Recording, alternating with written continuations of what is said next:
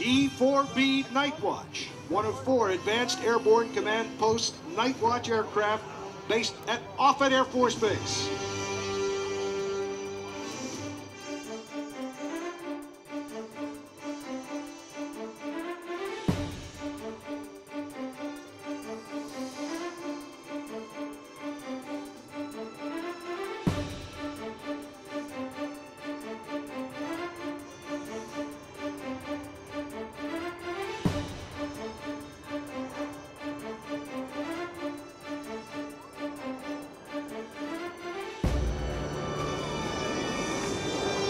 The E-4B serves as the National Airborne Operations Center, a key component of the National Military Command System for the President, the Secretary of Defense, and the Joint Chiefs of Staff.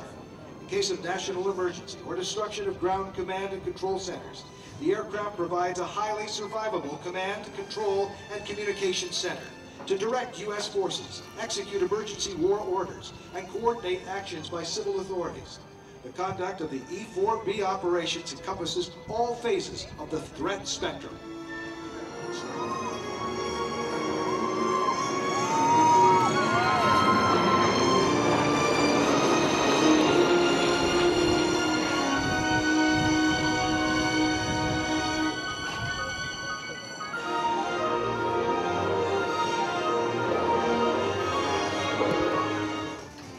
And now off to the right, ladies and gentlemen, the E-4B tracks back in again.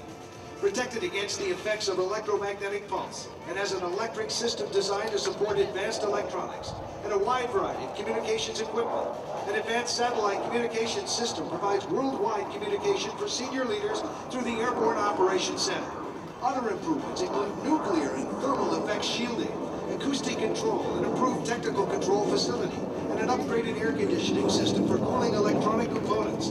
To provide direct support to the President, the Secretary of Defense, and the Joint Chiefs of Staff, at least one E-4B is always on 24-hour alert, 7 days a week, with a global watch team at any of the selected bases throughout the world.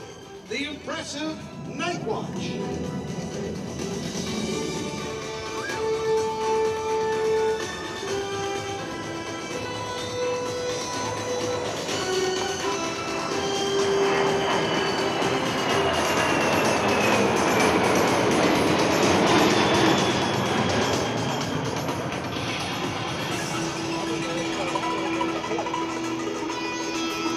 Well, ladies and gentlemen, fellow Californians, you may wonder why is there a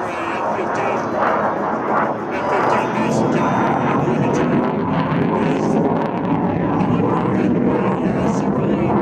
Crews on 24/7 alert to get out there and protect us from the bad guys. The major metropolises of LA and San Francisco are within easy reach of the 144th, and strategically located in Fresno, so they can get out there when the bad guys get out there.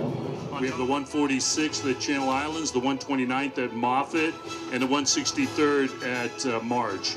Bringing to bear a broad spectrum of capabilities, from airlift, C-130s at Channel Islands, the 146th, to the rescue, combat rescue wing at Moffett, and the intel/cyber/space at Beale, the 195th.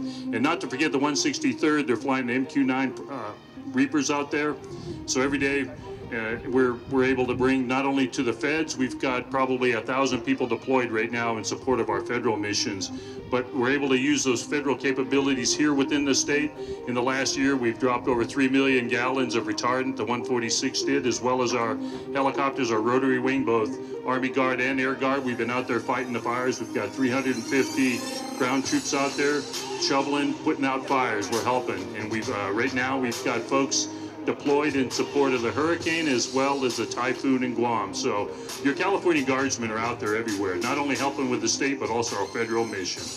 And now, right over top of you, with cameras ready, the E-4B. Ladies and gentlemen, the Nightwatch.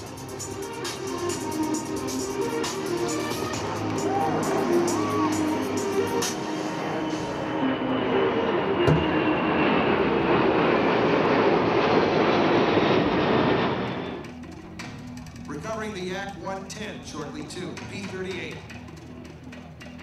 As we wind things down and get closer to the time we hand it over to the United United States Air Force Thunderbirds.